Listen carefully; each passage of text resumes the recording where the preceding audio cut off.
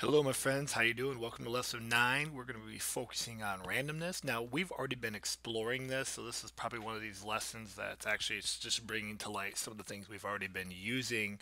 Yeah, maybe it could have been used before.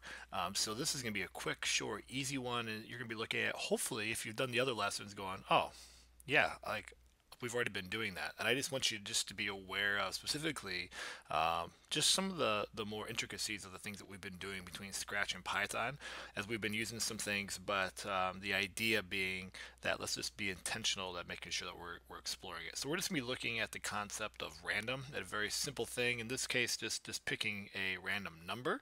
Um, In Scratch, it is quite simple. Scratch actually has a pick random block that can be used to pick a random number between two values. You could add variables in here. There's lots of things that you can do, as you've already begun to see in Scratch, where we could drag in additional things within these little options here where the 1 and the 10 are. Um, as you think about this, this is good about like a rolling die in a game. When you want to mix up the sprites' costumes, you can change how your characters look. There's just lots of things that we can do with the random block. So you just got to choose the start and end, and then let it work. And then because this block is green, it's found in the operator section. When we take a look in Python, we've already been using this, but we're going to import a module. And when we get to the coding in Python, I'm actually going to spend some time in this lesson explaining modules.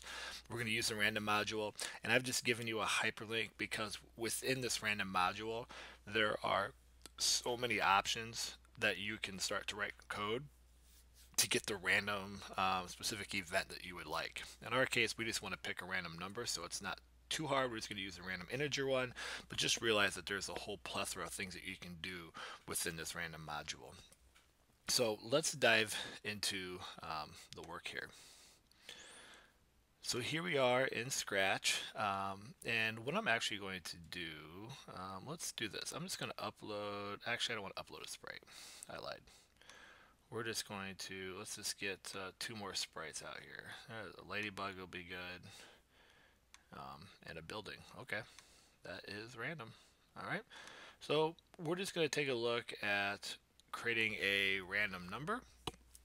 Nothing too crazy here, and so let's just go, and I'm going to do the spacebar click again just so that we have it. And where you can see here, we've got more than one sprite now in Scratch, so I'm actually writing code for the cat, just so that you're aware of that. And in the operators, that's where we found the random block right here.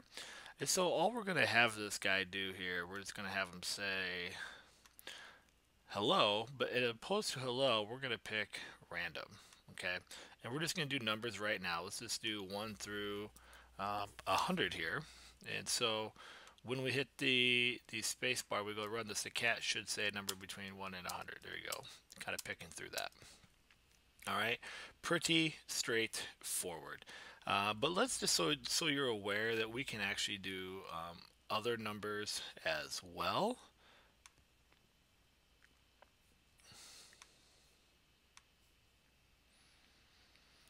So let's just keep this, let's do this one here, 0 to 100. It's going to be consistent with the Python code that we're going to be doing. But we could also do all negative. So I'm just going to take this code. I'm actually just going to drag it over here to my Ladybug.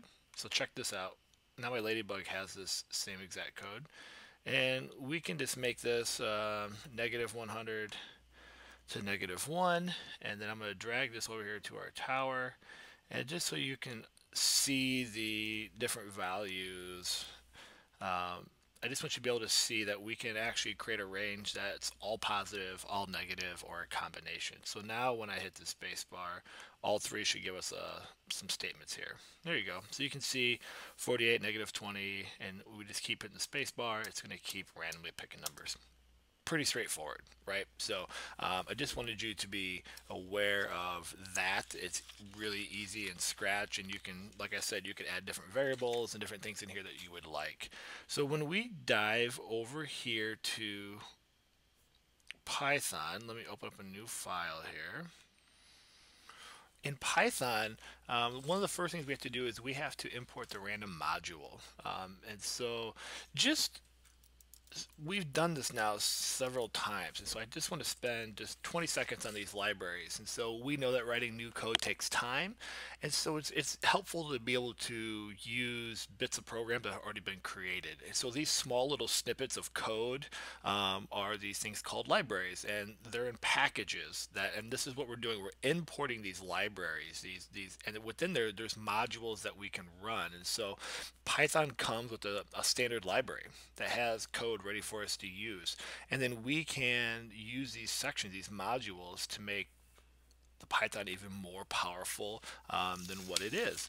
And so before we can just access it, we have to tell Python, we have to tell the computer exactly what it is that we want to use. And so this allows our programs to be more powerful, but they're not mind readers. And so what we have here, if you look at this first block, and we've used this now for the last couple lessons, this import random, what this is doing is it's going to allow us to import these modules, and this requires us to type the module at the start of the code. You always do it at the beginning, and it just makes it easier to read because you can access this. And so if you've done other things with Pygame or other things like this, or in the future lessons we're going to use these quite a bit, it's going to make your life much easier, and your programs more robust.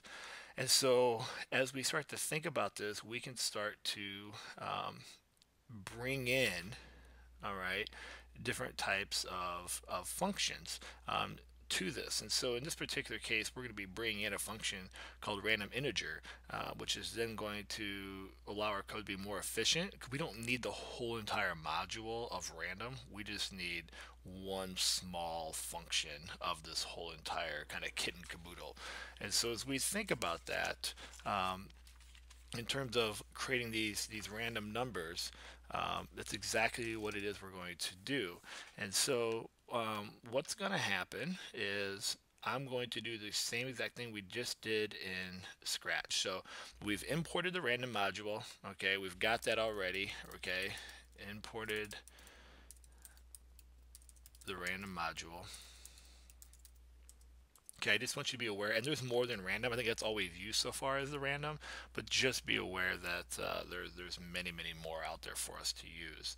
All right, and so now what we want to do is let's generate a number in the positive. Okay, so what's going to happen here then is we're going to just create a variable. All right, I'm just going to call it positive equals. And so what we're doing here then is a random integer. We're pulling out just that one small section from this module that we need. All right, and just like we did in Scratch, I think we did 0 to 100. So it's going to pick randomly one of those, and we're just going to print it. Okay, let's just print what this is. And so the random positive number is, and we're going to go comma, and then we're just going to type in the value or the variable positive.